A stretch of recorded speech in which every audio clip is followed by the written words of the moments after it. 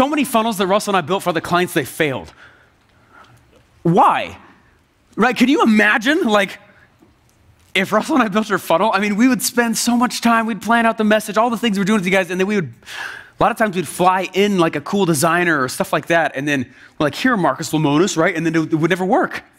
There's a lady on a ship 2 weeks ago. It was like a networking dinner after a Carnegie Hall speech, and she was tipsy, right?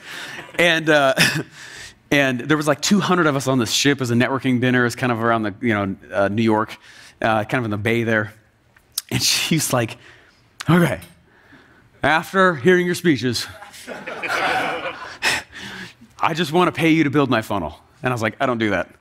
She said, are you serious? I said, absolutely. I said, most of the time when I build a done-for-you service for other people or provide that, I've never had one of those funnels work because they're not involved in it. I'm going to make decisions about their business. They have to be involved.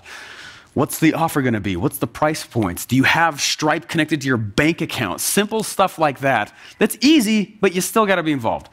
And I don't think you get it. I just want to pay you money, and you just build it. I said, yeah, I'm not your guy for that. I was pretty forward, but she was tipsy. So felt like I had to be.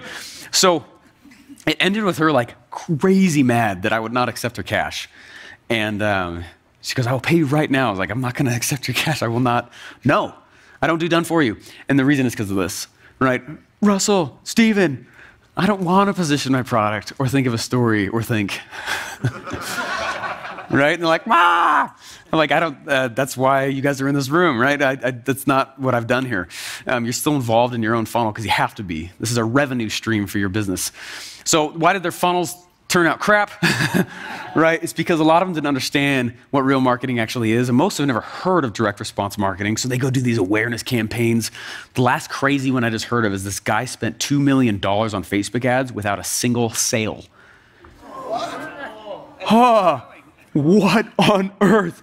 Turn off the ad. I was like, what is wrong with you? I didn't say to do that. Like, what?